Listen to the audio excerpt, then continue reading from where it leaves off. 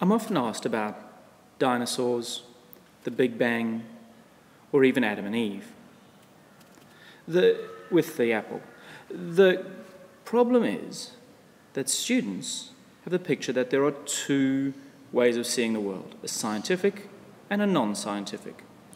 And you can't be a Christian and have one, or a scientist and have the other. In the scientific picture, we start with the Big Bang, the creation of the worlds, dinosaurs, finally the evolution of humanity. My image is not to scale. In the top picture, we have, and God said.